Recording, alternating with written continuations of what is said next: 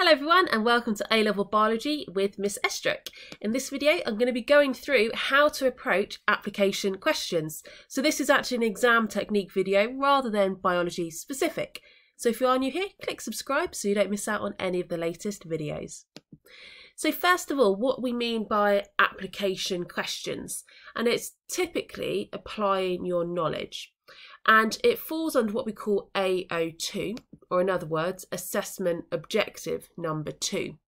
And these assessment objectives are the same across all the exam boards for AS and A-Level Biology. So although I specialise in AQA, this is relevant for any exam board. And what AO2, or Assessment Objective 2, means is the ability to apply your knowledge and your understanding of scientific ideas, procedures, techniques and process. Now just to show you, this bit is specific for AQA, but it's going to be similar for all the exam boards. And we've got here the percentage of questions which will be AO2 on paper 1, 2 and 3, and therefore the overall weighting approximately for your entire A-level. So you can see that almost half of your A-level will be application questions, and this is one of the reasons why students are really requesting one of these application videos. Now if you do want to jump straight to the modelled example, I've got the time codes at the bottom, so you can just click and jump straight to that. But what I'm going to go through before we look at an example is a technique to use to try and make sure you are much more confident and you're gaining more marks. So the first thing is how you actually prepare for these before an exam. And because the whole point is you're applying your knowledge, you have to have really secure subject knowledge first of all. And that is of all the topics, so all the theory, but also all the practical techniques. Because if you have a look, they said AO2 is applying your knowledge of not just the scientific ideas, but techniques and procedures as well. So the way to go about that is making sure you are really going through this active recall consolidation, or in other words, revision after the lessons and in the lead up to the exams. And I'll link my video up here for my top 7 active recall techniques based on neuroscience. So that's one thing, you do have to have really good subject knowledge. The second thing is you have to have practiced these questions repeatedly.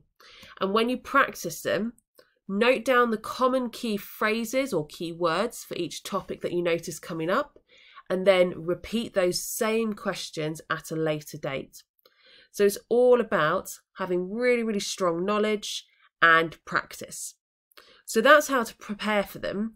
But when you're actually doing the exam question, I do have 4 top tips on how to try and make sure you do get full marks. So the first thing is, when you're reading the question, application questions typically have a bit of information at the start where it's a completely unknown bit of theory. And what you have to do is identify the topic, or it could be the experiment, the practical, that this unknown bit of information links to. So that's number 1, identify which topic it links to. Step number 2 is, for the topic you've identified, you need to recall the keywords and phrases which you know are really important for that topic and get you marks. So for that, what you can do then is, when you are revising for each topic, just note down all the keywords.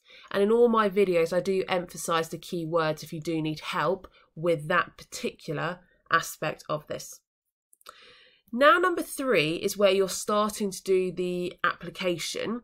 So you need to have a look at the question, start to think, how could you apply those keywords to fit this question? And that links to number 4 as well. You need to be able to identify which information from the question to include in your answer as well. Because it's not just going to be you stating facts and keywords linked to the topic that you remember. You have to be able to link it to unknown information that is given to you in the question. So I'll go through an example so this makes a bit more sense. So here is my application question. And we're told that gout is a disease caused by the build-up of uric acid crystals in joints. uric acid is produced from xanthine in a reaction catalysed by the enzyme xanthine oxidase. And then we're given the chemical reaction. We're then told that there is a drug here that is used to treat gout, and we've got the diagram showing the structures of the xanthine and the allopurinol drug. And the question, this was 3 marks, was use this information to suggest how allopurinol can be used to treat gout. So as soon as you see suggest how, you know it's an application question, because you have to use your knowledge, use the information to suggest an answer. So as I said, the first thing you should do is identify the topic this unknown information links to. Then the keywords that are linked to that, then how you'd use those in the questions, and then which bit of information from the question you're going to use. So if we have a look, first of all, identifying the topic, this is an enzymes question. So we've got there in the information it's to do with enzymes. So that is the first thing, we've identified that. Then we have to go through what are our keywords and phrases that are linked to enzymes. So the keywords and phrases for that are unique shaped active site. The active site is complementary to the substrate shape. Enzyme substrate complexes, now that one is key. There's always a mark for correctly using that phrase in an enzyme question. And then also tertiary structure protein. So these are some of the key phrases that I've picked out that I think might come up in the answer. So the last bit is looking at what is the relevant information from this question that we might have to use, and then we'll look at how we'll use that information and the keywords to formulate an answer. So I've highlighted what I think is the key information. So the word equation and the fact that the diagram shows the structures of those 2 chemicals. So now we use all of that to come up with an answer. So we need to use that information that I've highlighted, use these keywords to suggest how allopurinol can be used to treat gout. So my answer here, what I'm going for is, first of all, xanthine and allopurinol have similar shaped structures. That's how I've used the information. You can see they both have rings within their structures. Next then, what is the relevance of this? So the fact they have similar structures means that the allopurinol will also be complementary to the active site shape, and therefore it's able to bind to the active site. Now this actually links to another topic which I've slotted in. That is a description of a competitive inhibitor. So I'm putting that in as well, another key phrase. Now if we have a competitive inhibitor bound to the active site, that then means we cannot form enzyme substrate complexes. So that's how I'm using that phrase. And if we don't have enzyme substrate complexes, the reaction cannot occur, or now we link it to the word equation, uric acid cannot be produced, and that is how it's treating gout. So that's just one example to show you the stages that I would use, and it's all about your subject knowledge using those key words.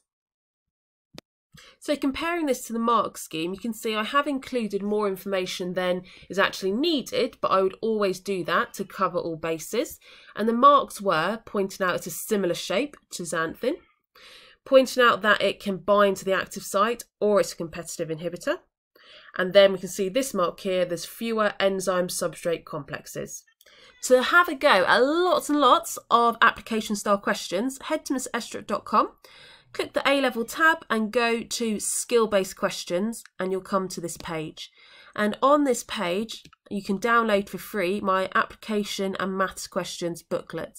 And that has got lots and lots of application questions with the mark schemes, so you can have a go yourself. So that is it. I hope you have found this helpful today. If you have, please give it a thumbs up.